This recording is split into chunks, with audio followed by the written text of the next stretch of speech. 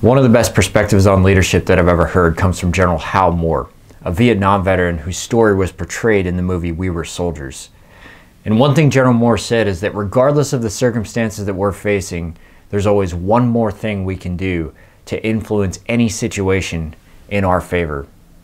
And I've never found those words to be more true than on the day that I was shot and killed.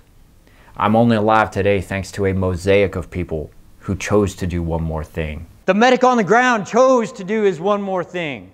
Private First Class Tipton chose to do one more thing. The brigade surgeon in the green zone chose to do one more thing. Every single soldier on that base chose to do one more thing.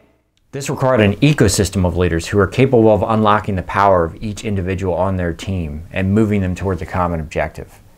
And the cumulative impact of this that day allowed them to accomplish something that by any standard would be considered impossible.